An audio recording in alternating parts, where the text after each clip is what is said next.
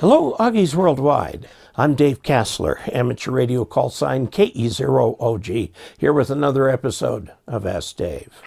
Today's question comes to us from Mike Bavoso, W6YDE, and is a question that is commonly encountered by new hams and old hams alike.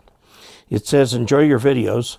On any antenna other than a ground-mounted vertical, like a dipole or Yagi, where one side of the dipole or one side of the Yagi is grounded, at the mast, the grounded lightning protection and more is only one side of the antenna radiating. A very interesting question. Before jumping in to answer the question, I'd like to pay a special thanks to Rich Bishop.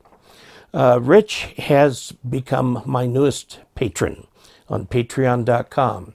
If you would like to become a patron and thus a supporter financially of this channel, you too can go to patreon.com/KE0OG and see if something there suits you. Now, back to the question. If we look at this in a diagram form, what we see here is that indeed, if this is the coax shield right here, that shield is grounded either directly or via the lightning surge protector here, okay? And then this goes on into the house. So this half of the dipole is at DC ground, okay? And this half of the dipole goes through here, and there's a little spark gap inside. And if there's a high voltage on it, and this part is grounded, a high voltage on here, a spark forms across here and shorts this one to ground too. So how does this thing radiate if that thing is shorted to ground? The answer has to do with the difference between DC and RF. The antenna is a frequency-sensitive device, and it behaves differently at different frequencies. At DC, direct current, or very, very low frequencies, this piece is indeed grounded. If this has any static that builds up on it due to wind going over it, it's shunted directly to ground. This side over here, that static voltage has to exceed the spark over voltage in the lightning arrestor, and then it will go to ground.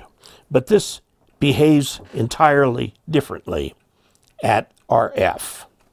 Okay, at RF, you have an RF current that is maximum in the middle and an RF voltage that is kind of a minimum in the middle. And these are RF voltages, not DC voltages. This is not a section of a waveform. This is what would happen if you put an RF voltmeter at different places across the antenna. This is what you would sense. So from an RF point of view, this is definitely not at ground, nor is this. Thus, both halves radiate. Now, immediately, some people would say, well, this makes the case that you should put a 1-to-1 balanced to unbalanced here, with the unbalanced side being here and the balanced side being here. And a lot of people really think that's best practice. I have not had good luck with that, but I'm just one person. But you can put a choke balun, which is simply to wind several windings of the coax right there, which will keep currents off the outside of the coax. But note that what this means, there's a difference between what happens at DC and what happens at RF.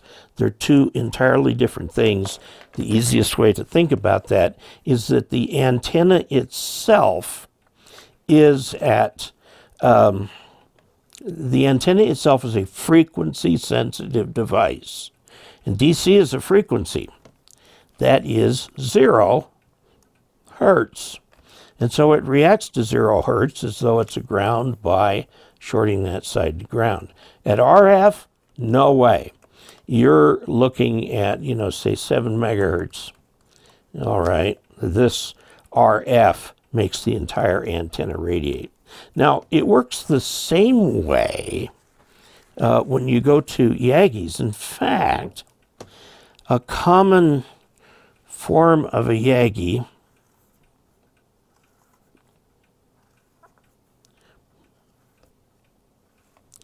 okay, this is the driven element right here. But each of these is connected to ground right at the center.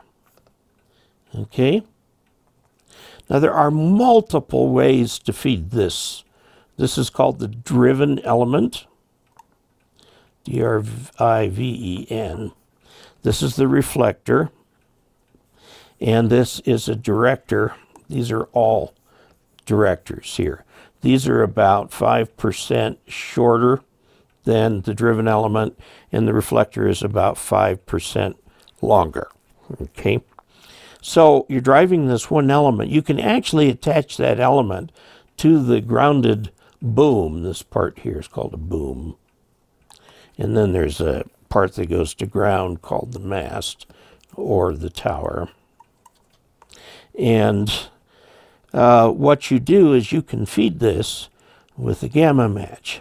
If this is zero impedance at the center, it's going to be infinite at the ends. So you can find a spot along here where it is 50 ohms. And you can come out here and feed this with what's called a gamma match. Gamma match, or more commonly just a gamma match. That's a Greek letter, gamma. Now the way you do this, the actual match looks like this. There's a capacitor and then a direct match here, and this length can be varied to provide some additional impedance, and then it's fed with the coax shield there and the coax center conductor there, and this gives you a balun effect. This is balanced over here, but unbalanced over here. The capacitor is not very much, and it's usually one tube inside of another. You vary the length on that, okay? So this is a gamma match. And this will give you, note that the entire antenna is at ground potential at DC. But at RF, that is not true. They are constrained to be at zero potential in the middle because they're shorted to ground. But otherwise, these ends are radiating. This is the primary radiating one. This is called the driven element. And these are called parasitic elements, meaning they pick up radiation from this and then re-radiate it. And if you do the spacing right, you get most of your energy traveling in that direction. Okay? So I think that should answer the question.